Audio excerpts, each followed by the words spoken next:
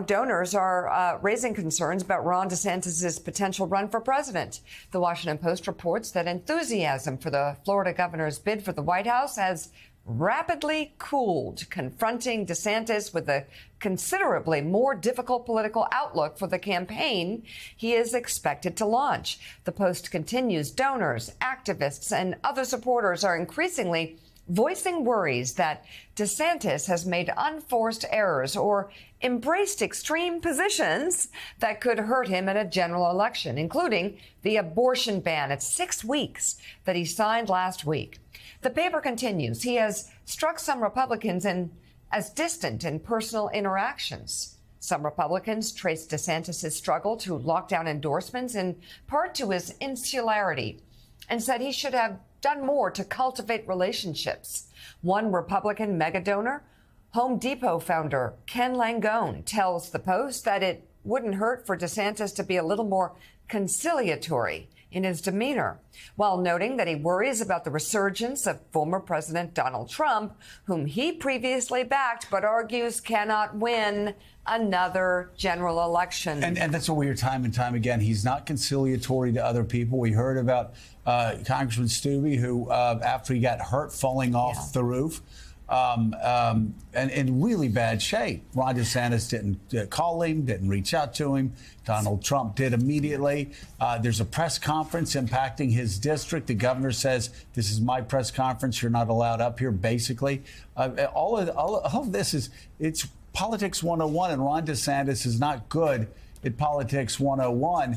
And you know, Willie, this attack on Disney, which, you know, I've just said is stupid from the beginning, really dumb from the start.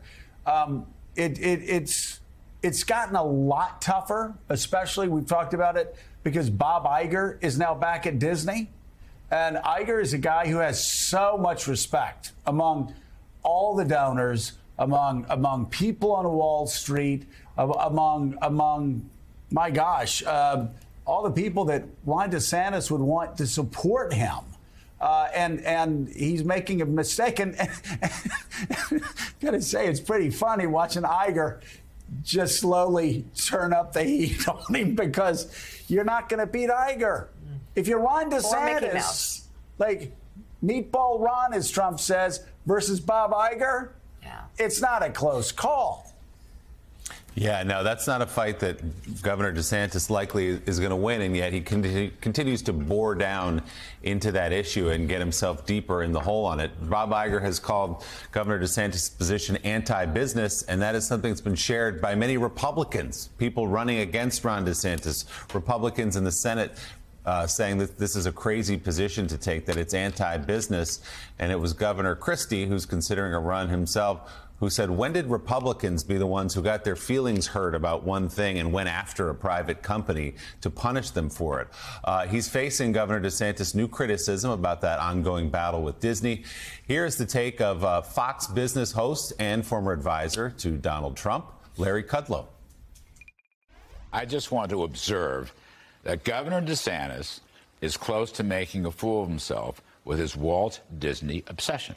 This has been going on now for months and months and months, and I would argue that it is unseemly, number one. A governor should not come crashing down on, if not the biggest, one of the biggest businesses. I don't like Disney's politics either, their woke politics. My guess is Bob Iger is going to change that. But whatever. DeSantis should make a deal and stop already. He's not running against Walt Disney for president. Joining the conversation, CEO of the Messina Group, Jim Messina. He served as White House Deputy Chief of Staff to President Obama and ran his 2012 re-election campaign. Jonathan Lemire, Jen Psaki with us as well. So, Jim, I'll ask you, I know you're no supporter of Ron DeSantis, but just as a keen political observer and someone who knows how to win elections, how's this going so far for Governor DeSantis? Not very well. I mean, who has better numbers than Mickey Mouse? I mean, this is insane. Who's had more great times in their lives than people at Disney World? And you start to pick these fights, and it sounds like a good idea. You're throwing around the spitball ideas at the end of the day, and throw out a press release, fine. But month after month of this, and I totally agree with Joe, Bob Iger is a very smart political and business operative, and he's just going to make DeSantis twist here. I have a theory about how to win a presidential campaign. You have to have some magic. Barack Obama had magic. Donald Trump is the best counterpuncher we've seen. I was recently with DeSantis at a conference, and I spent a bunch of time watching him work the room. Willie, there's no magic here. I think he is one of the most overestimated politicians of the recent past. And I think the national stage is starting to become hard for him. And, John, let's just take a look at his trip to Washington over the last couple of days. That is, if Jim Messina were running that operation, you have all the endorsements wired before you step foot into Washington. You go shake some hands. You have the photo op afterward. He comes out of those meetings, and a bunch of them go endorse Donald Trump. He comes away, I think, with one endorsement with a congresswoman who he had appointed Secretary of State and certainly owed him a favor. But he's just, so far anyway, he's not even in the race, doesn't appear to be very good at this. Yeah, it's been amateur hour so far. I mean, he as you say, he went to D.C., he snuck in a back door, one wave to a camera, met with some lawmakers. Short time later, one of those lawmakers stepped outside and endorsed Donald Trump. I mean, that, you know, and Trump then proceeded to unveil several other endorsements from Florida, members of the Florida delegation, the state that, of course, DeSantis and Trump both share. It's politics 101. It's basic blocking and tackling, and Trump is winning so far. And Jim, also, there's the questions about where DeSantis' priorities are. It's not just picking a fight with Mickey Mouse in Disney World, the happiest place on earth. That's the slogan. And he's losing that fight. But also, he's been on this national book tour and ignored problems in his backyard. There's been major flooding in Fort Lauderdale. There's a gas shortage right now in South Florida, and he is nowhere to be found. Oh, he's an opposition researcher's best dream, right? He's letting all these things go. And what is he doing at home? He's passing a 6-week abortion ban that will make him death in a general election. And running around the country trying to be a presidential campaign while his state is falling apart. It's just basic block and tackling of a presidential campaign. You have to have these things lined up. You have to make sure you take care of home first. George Bush was the best example of that.